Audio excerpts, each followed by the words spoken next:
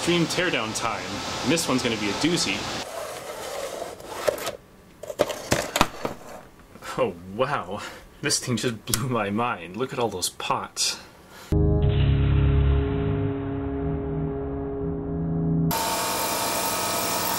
I've drawn out a block diagram here. Here are the two halves of the power module.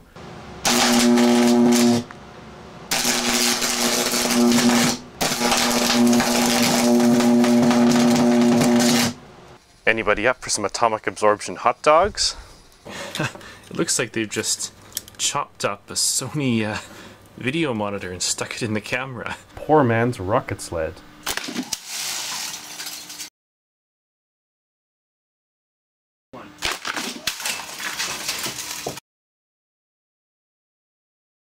Okay, let's see how probe cam works. And here's all the boards out of the system. Look at that. I suspect the phosphors may stop working at low temperatures. Oh, look at that. And wait a minute. That's a lot bigger, huh?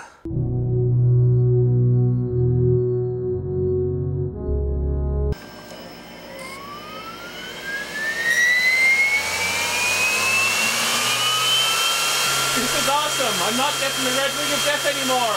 What?